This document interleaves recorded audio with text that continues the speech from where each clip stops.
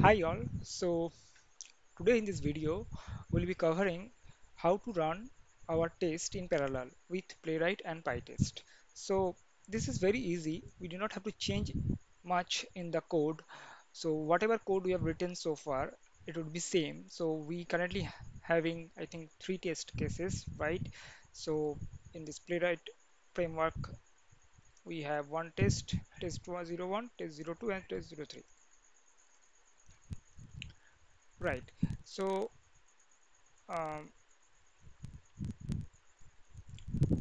yeah, so these three test cases we have currently. So let's run these three test cases in parallel mode. So we need one extra package for that. So that package name is xdist. Okay, so if I come here, you can see pytest xdist 2.5.0. This we need to install.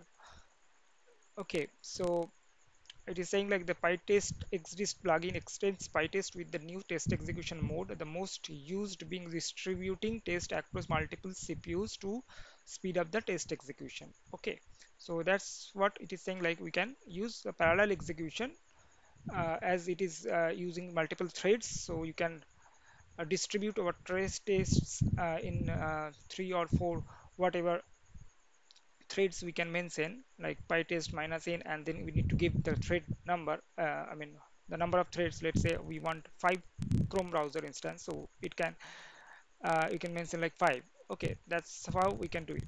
So as of now we have only 3 days, so 3 would be sufficient. So let's copy this part and just paste it and hit install. So it's saying we are using big version, so requirement already satisfied. So okay, so let's check it whether it's we are having already or not. So pip list, I mean if it is already there then it will not install. If it is not there then only it will install. So probably we have already installed it earlier. So yeah, this, I mean this is there. Okay, so we are good. Now let's run it. So as you know, like let me check one second the contest file whether it is having uh, URL or not. Yeah, this is having a URL but this doesn't have a URL. So what we can do, just uh, yeah, we can use this one only. So tracing equals to on output my test results. So let's remove this part because we do not need to trace for now. Okay, and I do not want to give any slow motion, so let's try without giving anything, just the base URL and the headed, and let's see whether it's working or not.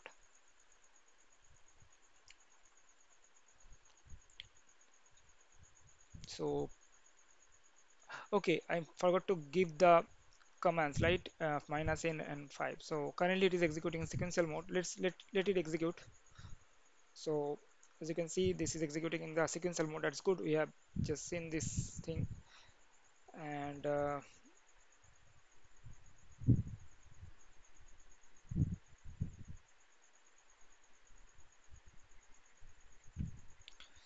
okay. And now let's give this flag minus n 3. So we want three threads.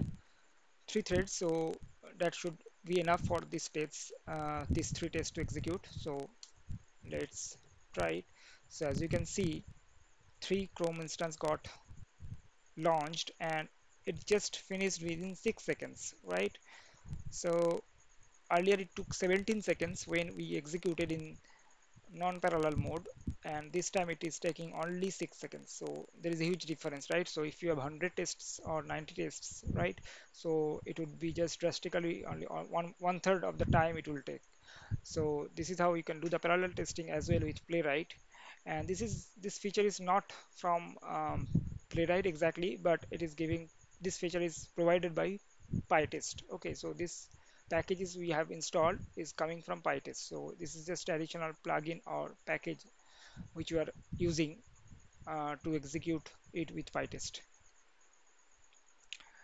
Okay, and now let's do one thing. Let's uh, use this one and then try this minus 3. and this time we want to execute in browser dash browser equals to Firefox.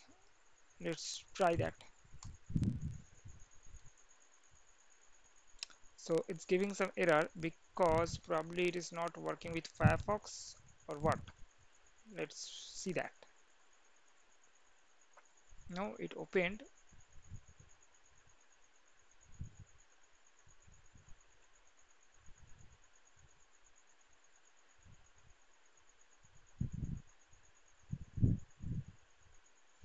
Okay, so it's giving some permission denied error. So what we can do, we can just delete it,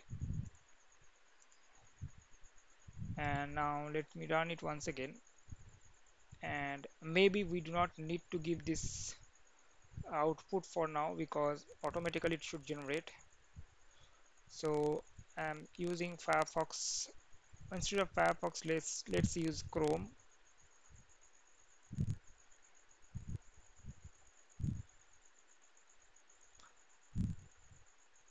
or browser channel we need to mention.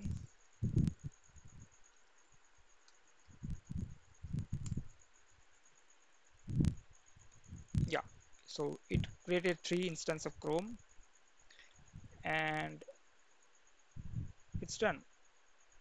Yep, only 10 seconds it took.